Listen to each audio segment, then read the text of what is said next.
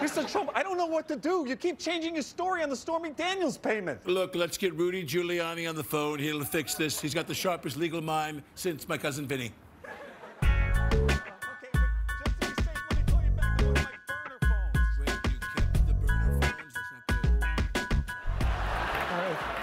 Guys, can we please just decide on one lie and stick to it? Because our stories are all over the place.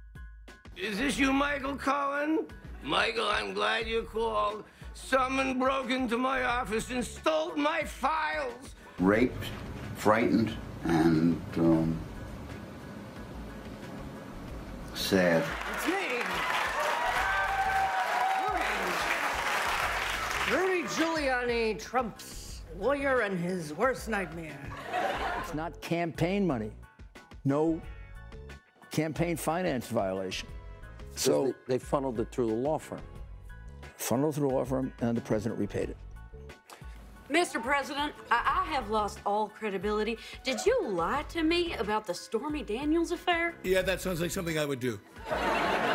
Okay, good. Just as long as we're on the same page. This was information that the president didn't know at the time, but eventually learned. I mean, how could he not have known? He was paying him back. Again, I'm not going to get into those details, and I would refer you back to the statements. Stormy, this is Michael Cohen. Are you alone? Yes. And what are you wearing? Excuse me?